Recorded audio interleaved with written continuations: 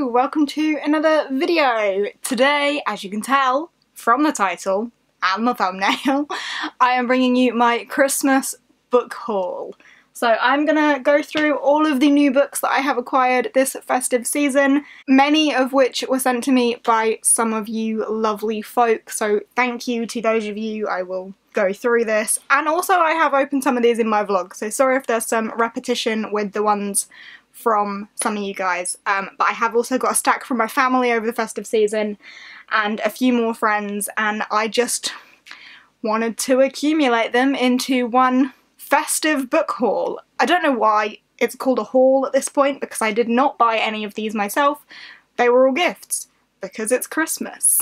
I don't normally do hauls. I don't tend to do them because I don't buy many for myself. Like, I never acquire enough books in a small period of time to do a book haul. I think I've done 2 in the entirety of 2019. Which is pretty good, because one of my goals for 2019 was to not buy as many books, so clearly I succeeded in that. So yeah, a bit unusual for me to do a haul, but festivities, and I have a few. So yeah, let's just stop the babbling and get on with this. Right, so one of the first books I acquired this festive season was The Guinevere Deception by Kirsten White, and this was ever so kindly sent to me by Ashley from A Frolic Through Fiction. I will link her down below. I will link all the people I mentioned down below if I can find their socials to link them. This is like a female retelling of King Arthur. Sounds good to me, although is she the wife of King Arthur? Yes. Princess Guinevere has come to Camelot to wed a stranger, the charismatic King Arthur, and it's her story instead. On the back, I hadn't actually seen this before, there was nothing in the world as magical and terrifying as a girl. Like, it sounds really good to me. I'm really intrigued by this. The cover also is absolutely freaking gorgeous, and I love the sort of like Camelot vibes and the King Arthur thing. Like, that whole tale is something I really like, but I don't read much based on it, surprisingly, because I do genuinely enjoy it. Like, as a kid, all of the movies and stuff based off that were my favourite. So yeah, really excited for this, and thank you so much, Ashley, for sending this my way. The next book I acquired was King of Scars by Leigh Bardugo. You may be aware that me and Becca have been buddy reading all of Leigh Bardugo's Grishaverse in 2019. We kind of failed, and after 6 of Crows have not got any further, but we will be. But Claire, who will undoubtedly be in the comments somewhere, Lil Me 80 something? Lil Me 87? 78! God damn it! Yeah, but Claire, Lil Me _78, not 87, who was treating all of her angels of the pages to Christmas gifts, got me King of Scars. I feel like this really needs no explanation. It's Nikolai's spin-off. I don't know any more than that, so I can't give you any more than that, and I don't want to know any more than that. But when we get to it, I will be buddy reading it with Becca, because it's in the Grishaverse, and that's what we've been doing. So thank you so much, Claire, for this one. I was then spoiled by the dearest Pris. I will link her down below as well. Pris is one of my bestest buddies online. I love Pris so much, and she treated me to a few. So we have got Kingdom of Souls by Rena Barron, The Last Witch Doctor. This is about a witch doctor's daughter who, like, can't do any witch doctory things that she's supposed to do, so I think she starts selling off parts of her soul or something. Trade years from her life for a taste of power. So she starts trading her life for power because she needs to save the city. Yes. Yeah, this is like a really looked down on thing. Like, no one would stoop that low, but when it's a last resort and she needs to save the city's children, she might just stoop that low because she needs some power. So yeah, this sounds really intriguing to me. Very excited to read it, and thank you, Pris, for sending me this. Also, this cover is one of the most gorgeous things ever. I think it's absolutely beautiful. and I'm very excited to read it. I'm gonna say that about all of these though. Next up, Pris sent me Small Spaces by Catherine Arden. Catherine Arden is the author of the Bear and the Nightingale, Girl in the Tower, Winter Night trilogy, which I absolutely adore. I love her writing, I love the atmosphere that she can weave, it's incredible. And I had no idea that she had written a middle grade novel until relatively recently when I was made aware of that and needed to get my mitts on that, and Pris has sent it my way. From my memory, if it serves me right, this is about a couple of kids who go on a school trip, but there is a really creepy scarecrow dude and it gets pretty murderous and pretty dark for a middle grade, and they need to beat the villainous smiling man at his own game. Sounds like it's going to be creepy, and Catherine Arden can write an atmosphere, so I'm very much looking forward to this one. And finally from Pris, she sent me Wild Spark by Vashti Hardy. This one has been on my wish list for a little while. It is a middle grade, again, which follows a young girl in a town where there are these, like, mechanical things, machines, animals, machineries, something, and the, like, souls of the people who have passed on are what is used to fuel these machines, and our main character is kind of on a mission to get the ghosts. I don't know if they're it doesn't really say. Oh no, it does. Getting ghost machines. Yeah, so the ghosts to remember who they are, because her brother is one of them and she wants her brother to remember who he was and not be a machine anymore. But, you know, if she succeeds in getting a ghost machine to remember that it was a person, then they could do that for everyone, and that could mean complete destruction for their civilization. Sounds really good. I am intrigued by this. And again, thank you, Pris. I then got a graphic novel, Skyward, from Bev, Confuzzled Bev. Thank you very much, Bev, for this one. This is about a world with zero gravity. So the world is a normal place at one point, and then boom, no gravity. And then follows the story 20 years later from that. And I won't say anything else because I didn't know anything else. I was drawn into this entirely by the artwork. I have read it at this point and did really enjoy it and do recommend. Action-packed. I liked it, and I really liked the world and the way, like, the way the zero gravity had an effect on things and how people lived, and I just thought it was a really cool concept. I liked it a lot. So yes, thank you so much, Bev, for this. Very much. I liked it. And then from Jess, who doesn't have a channel anymore, but you know Jess, my friend Jess. She got me Victoria Schwab's Shade of Magic, The Steel Prince, Knight of Knives. This is volume 2 in the Steel Prince comics. It's Schwab. That's that.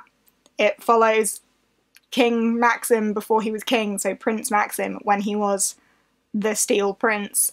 And I don't know what happens in this volume because I have not read it, but I love the Dark Shade of Magic world. I love Victoria Schwab. I'm very excited to get into this. Hopefully soon. It's, you know, it's tiny. I'm gonna devour it. I'm excited by this a lot. The more Schwab I can digest, the better. So thank you very much, Jess, for this one. I then have a couple of books from the Dearest G, and she sent me The Adventure Zone by Clint McElroy, Griffin McElroy, Justin McElroy, Travis McElroy, and Carrie Peach? I don't know how to pronounce that, I am very sorry. But this is a graphic novel based on a podcast that is based on a D&D campaign, I think. So these brothers, they're all brothers or fathers, sons, brothers, whatever. This family did a D&D campaign on a podcast, I think, and then turned it into a graphic novel. Is that right? Based on the podcast! Yes, it is based on the Codpast. Really? Really, Jade? Based on the podcast. But yeah, D&D is fun. This sounds funny.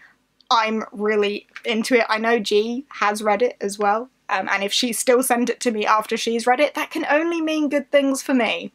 So yeah, I'm really excited about this. And then she also sent me The Queens of Innislear by Tessa Grattan. I have heard that this is a real slow-paced political fantasy.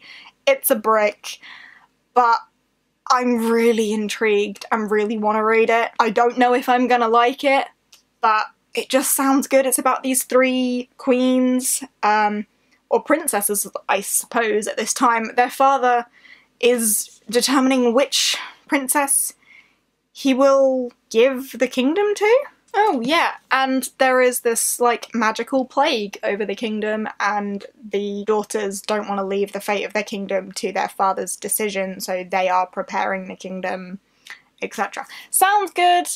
I have heard, as I say, that it's really slow-paced and political, but I am intrigued by this deeply, and G was aware of this, hence why she sent it my way. So thank you so much, G.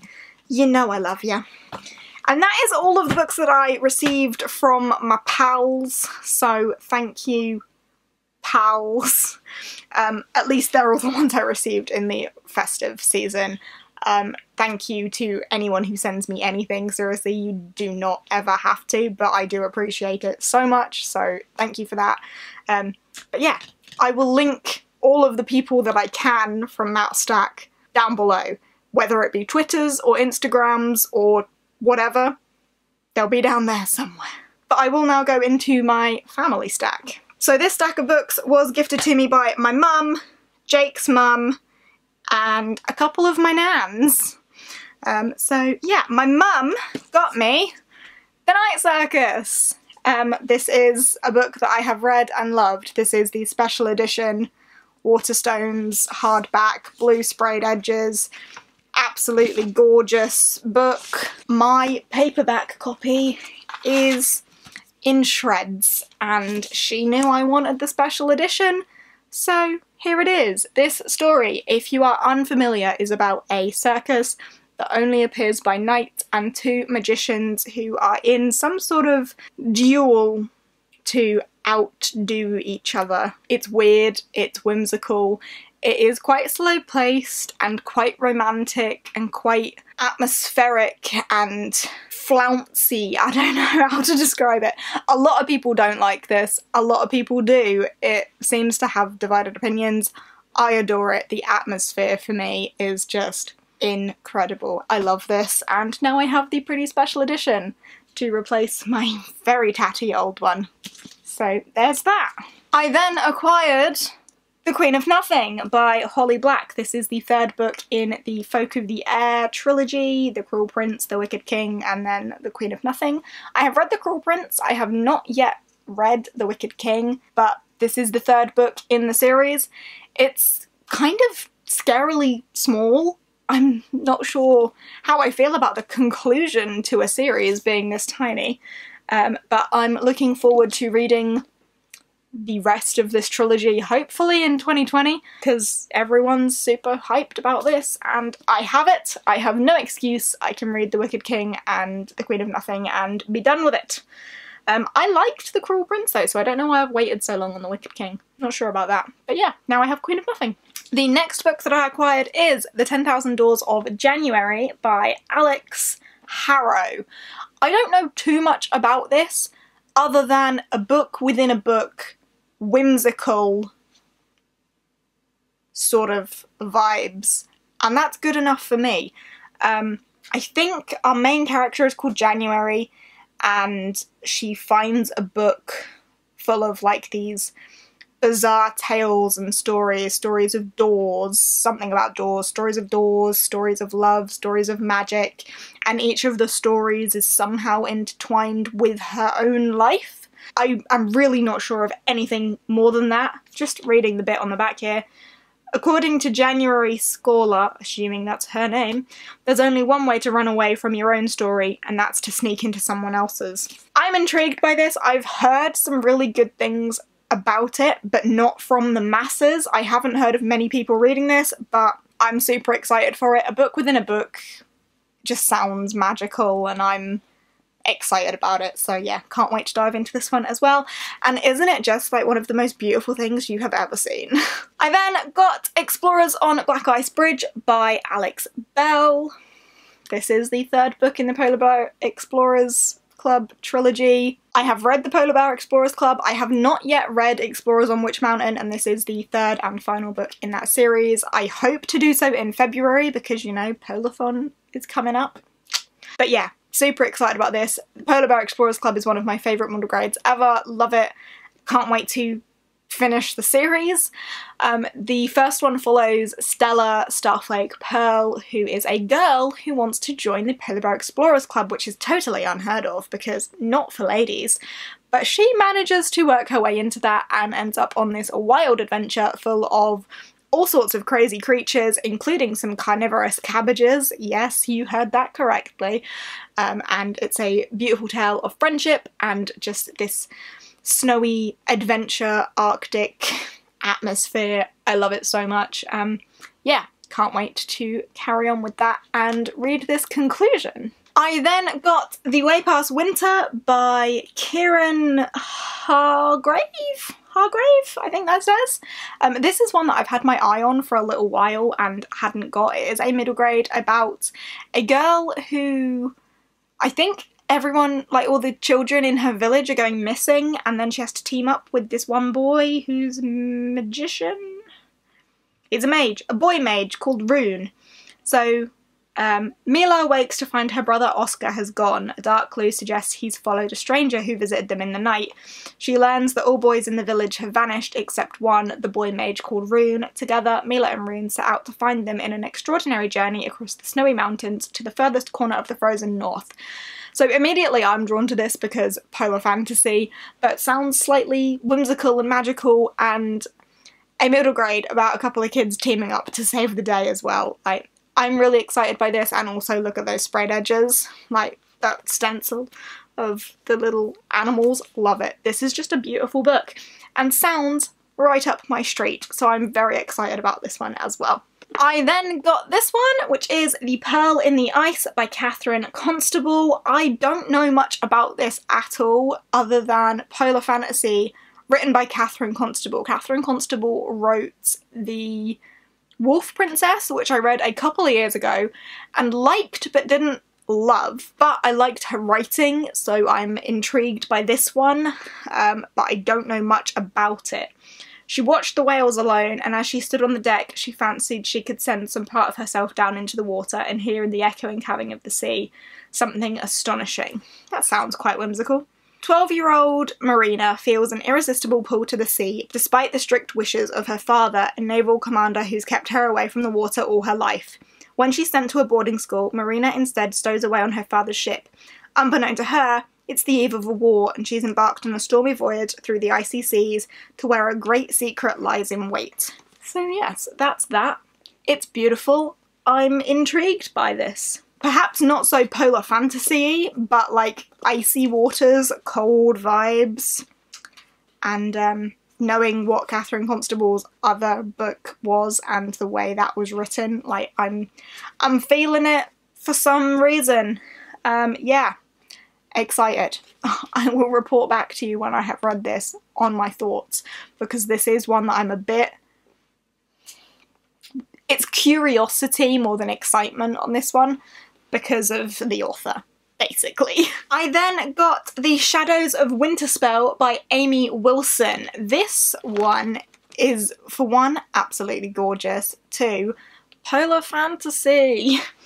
This is about a young girl who is trapped in the Winterspell Forest.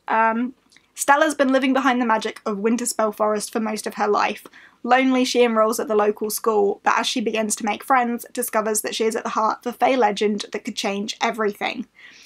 As autumn turns to magical winter, Stella realises that confronting her own family secret is the only way to release the forest from the shadowy grip of dark and bitter magic. Very, very interested in this one. Sounds right up my street. Super excited. May potentially be perfect for Polathon as well. Next up, I have Nevertell by Catherine Orton. This one sounds so whimsical and brave and beautiful. So this follows a couple of kids who escape a prison camp 11-year-old Lena has never seen the world beyond the prison camp until the night she escapes with her best friend, Bogdan. And then they continue away from the prison camp, journeying across the harsh Russian snowy landscapes, and they are pursued by a sorceress and her pack of shadow wolves? A vengeful sorceress and her pack of shadow wolves. The children will need every ounce of bravery and a little sorcery of their own if they are to survive. This sounds incredible. The cover gives me all sorts of magical wintry vibes. It just sounds way up my street, so I'm super excited for this one as well. And again, could potentially be perfect for Polathon. In fact, I think this little haul here, like this little Christmas haul, could end up being my Polathon TBR because like they are all perfect for it. My family know me so well. And then finally, a book that I have wanted to read for so long but just never have is Earthsea. So this is the first 4 books in the Earthsea series by Ursula K. Le Guin? I don't know. But this is like a classic fantasy, the Tales from Earthsea, which is The Wizard of Earthsea, The Tombs of Atuan, The Farthest Shore, and Tehuan? I don't know what these words are supposed to sound like. But this is just fantasy. Wizards, dragons, adventures, classic. I have had so many people ask me if I have read this. I have not. I didn't own it until now. But I'm so excited for this. Like, I've heard so many fantastic things about it. Yeah, the first 4 books. Here. Very, very excited. And there we have it. That is my Christmas book haul. I've just stacked them up. It's quite tall. But yeah, that is that.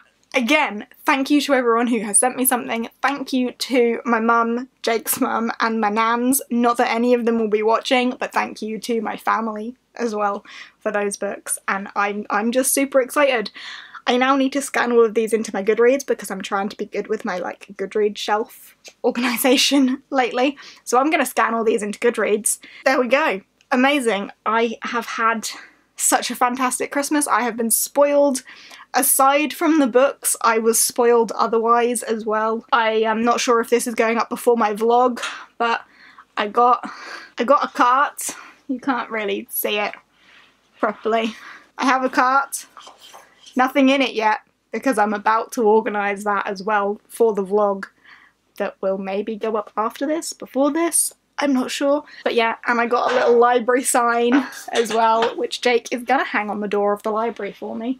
Isn't he sweet? And all sorts of other goodies. I'm just so grateful. And I hope you've all had a fantastic festive season. Of course, the Christmas season is now over, but that does mean we're heading into the new year and all of the new year goodness. So be prepared for all of my typical end of year, beginning of year videos. We will have the 2019 in review, 2020 goals, best and worst of the year. And this year I think I actually also have an anticipated releases list. That never happens, but a lot of my favourite authors have books coming out in 2020. And I'm very excited about that. So yeah, I'm going to stop rambling now because I'm just keep going on, so sorry. But yes, I hope you have enjoyed this video. Sorry if it's been ridiculously long. Chat to me down below. Let me know if you're equally as excited about any of these books as I am and which ones I should prioritise getting to.